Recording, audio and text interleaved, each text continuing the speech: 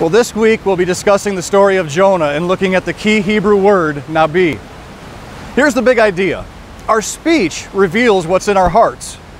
In this week's study, we'll be encouraged to conduct a speech audit for one full week, noting what we say too often and what we don't say enough. It should be a great eye-opener for many of us, and as you lead this week, keep the following tips in mind.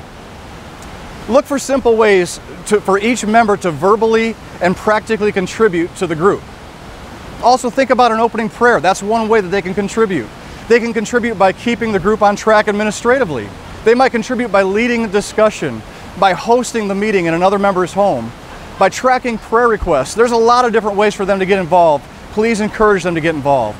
Look for ways to cast vision about the commitment to church services and your small group throughout this study. Thanks for all of your hard work and your diligent prayers. God bless you.